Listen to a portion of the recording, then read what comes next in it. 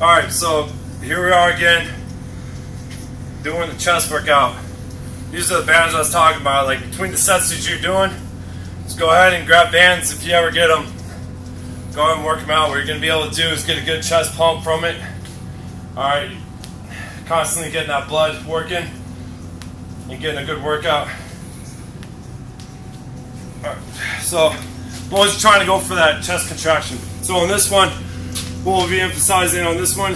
This next workout is going to be the upper chest. Alright, it's a close grip workout. I got this from David Ellis. He's over in Rancho Cucamonga. So there you go, David. This is going to be incorporating the upper and inner chest right here. Go ahead and make sure that your angle that you got is set back enough to where you're getting more of a chest workout, not a shoulder workout. The more you go on the incline, the more you're going to be activating your shoulders. So for the dumbbells, go ahead and pick a weight that's practical. Don't try to go too hard. What you want to do is control this movement and get more of a contraction. A lot of the workouts I do, I want that contraction. I'm trying to hit that muscle group as best I can, but with the controlled movement. I'm trying to take away the excessive movements, and I'm trying to get that weight in real good where I can start feeling the pump. So go ahead and load up the weight. Alright, go ahead and get it up. You're going to start in a position like this. You're going to rotate them in. I like to take the dumbbells and put them flat against each other. Alright, and then bring it down. This is going to be your starting movement. Okay, and when you press up, you want to get the angle to where you're able to see right through the middle of the dumbbells. Alright, and then you come back down, control it, push it right back up.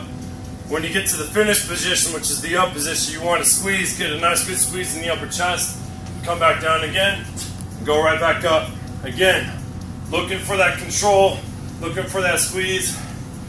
Breathe out, breathe in, breathe out, breathe in, breathe out, breathe in. Alright, so control it as you're going. Alright, your forearms might start fatiguing. You're going to feel it in your upper chest. That's where you want it to go. Okay, again, squeezing it the whole time. Alright, so go ahead. Try it out. Again, make sure that you control the movement going all the way up and all the way down.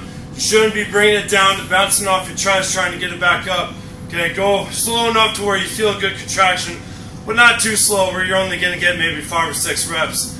Let me know what you think about it. If you have any comments or questions, go ahead and hit me up, and I'll do my best to get back to you.